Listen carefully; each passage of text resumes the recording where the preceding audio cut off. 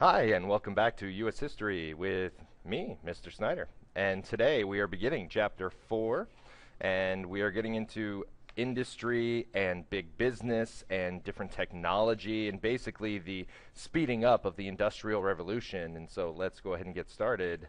Your learning targets for today are to analyze what factors exactly led to the industrialization of the U.S. During the late 1800s after the Civil War.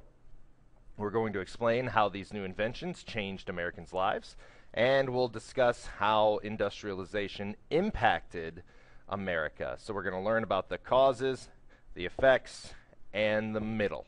So let's go ahead and get started. 5 causes of industrialization. Let's talk about each one. The Civil War. Basically, whenever you have a war, technology and production speeds up, and we've seen this after the Civil War, World War I, World War II, Vietnam, and especially our recent wars in the Persian Gulf. But it encourages production techniques to be improved, the innovation of certain things to improve them, and during the Civil War, it also caused us to expand our railroads. The second factor is natural resources. We have a lot of natural resources that we can use to turn into other products and to ship to other places. We have a lot of natural resources that a lot of other countries don't. Our growing labor supply. Next unit, we're going to talk about the immigration into the United States during this time, but millions of immigrants are coming every year. And so we have these immigrants who are willing to work for a lower wage, and so growing labor supply. Technology and innovation, new business practices, which we'll get into next time, along with the new technology we're going to talk about right now, spur the growth. And lastly, the government policies, laissez-faire government policies, which means hands off, we're going to let business do whatever they want, and we're not going to interfere too much. That encourages investment in new business and technology. So you put those 5 together, we have industrialization. And 2 factors help fuel the country's growth during this time. And it's a vast supply, again, of the natural resources that other countries don't have, and a huge workforce available to us. 2 new types of businesses. Not businesses, not a new type, but 2 types of business order show themselves in the United States during this time, and that is capitalism as opposed to communism or socialism. Capitalism is an economy where businesses are privately owned. So me, myself, and we could go start a business and offer a service or a good to people, and that would be allowed.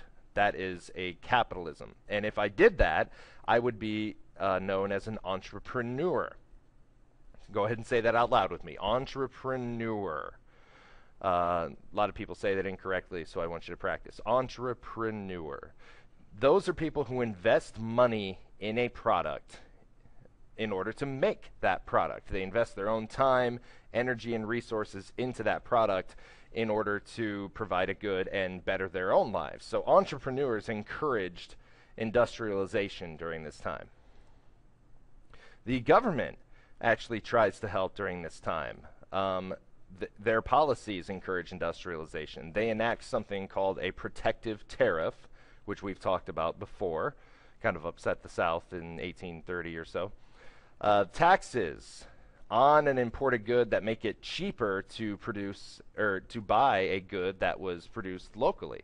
And so that encourages people to buy American, so to speak, and give the money back to people in America and not send it overseas to somebody who made a foreign product. And then the government encouraged what is called laissez-faire, and that's literally translates to hands off. Hands off. We're not going to mess with this. We're not going to regulate business during this time. And that is good for some people, but it's also bad for the workforce, and we'll get into that here pretty soon. Inventions during this time. Patent applications skyrocket during this period, and a patent is something that's actually in the Constitution that gives the government the right to grant patents, and it's basically a protection for an inventor. And he invents his invention. What's to prevent another person from coming and stealing that idea and making money off it? That's basically taking money out of that guy's pocket. He's not even going to take the time to invent that then. And so this encourages production, encourages innovation, because you can get a patent for your idea, and that gives you the right to develop, use, and sell that invention for a set period of time, and that period of time varies depending on what the invention is.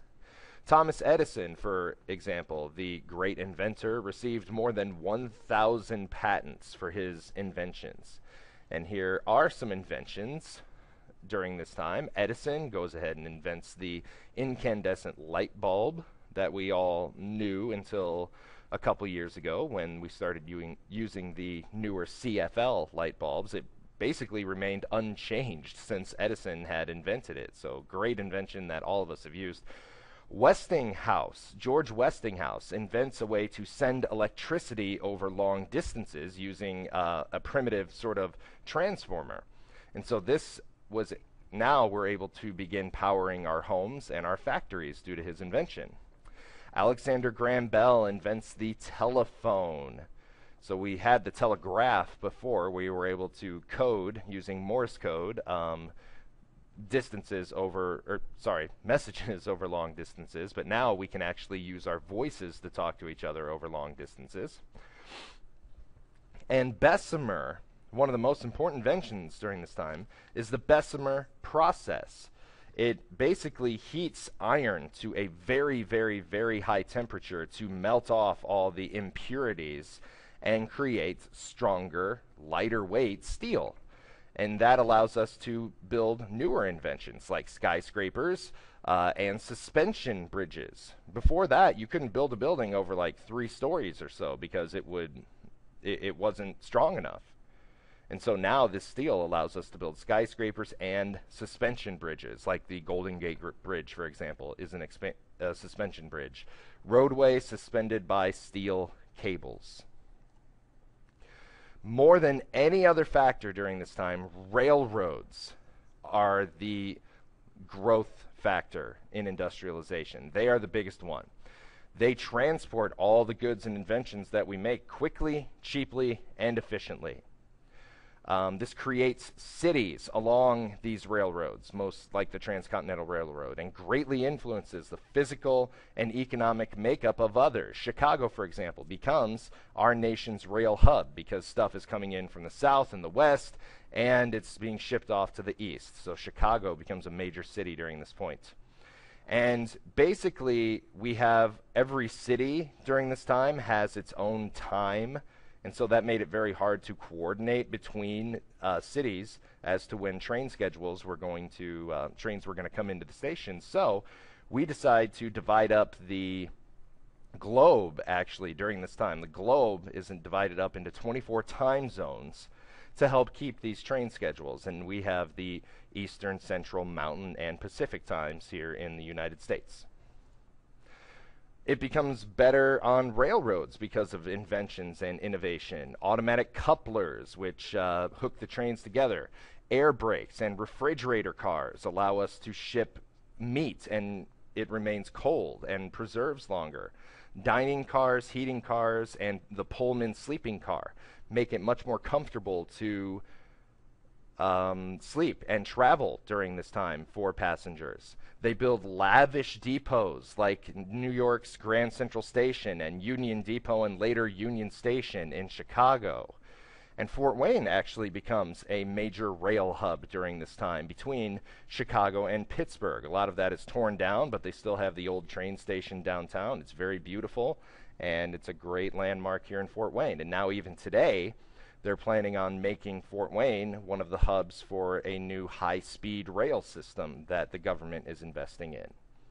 So that's a little history on railroads. To meet this growing demand for new stuff, we have to figure out how to make stuff better.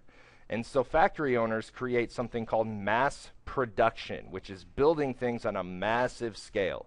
It makes these products quickly and inexpensively, and it depends more on machinery to do this than something that was done by hand before. So what are the effects of industrialization? And make sure you put this in Learning Target 3. The U.S. becomes the leading exporter in the world. Today we're the leading importer, but back then we were the leading exporter. We make it easy to send finished products to ports on the water where they could be shipped out to other countries. We start to become a world economic power during this time, and we tie ourselves to other nations through trade. It also changes our domestic way of life because we begin using more machines on farms, and that is more efficient, and it puts a lot of farmers out of work. And farmers who are out of work begin moving to the cities. So this starts to transition our life from rural to urban, and a lot of people are moving into the cities, immigrants included, in a process known as urbanization. So let's wrap up here. Here's a little graph for you. If you want to pause this and read through it, kind of a wrap up everything we talked about. So let's review our two main definitions here. What is a patent? Go ahead and pause. Try to say it out loud to yourself. What is capitalism? Try to say it out loud to yourself. A patent is a grant by the federal government that protects the inventor, gives him the right to develop, use, and sell his invention for a set period of time. And capitalism is basically an economy where it's set up that businesses are privately owned by you and me and other people like us. So that is an overview of industrialization during the late 1800s, and I'll see you later.